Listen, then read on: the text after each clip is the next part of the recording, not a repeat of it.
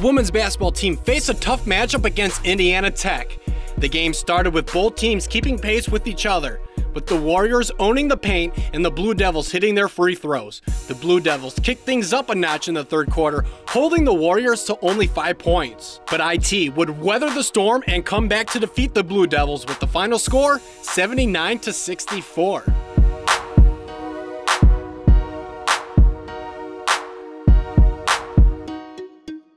Now over to the men's side of the things. LTU got off to a slow start, starting the game 0-5. They will pull within 4, but the Warriors would answer right back at a 12-2 run going into the half.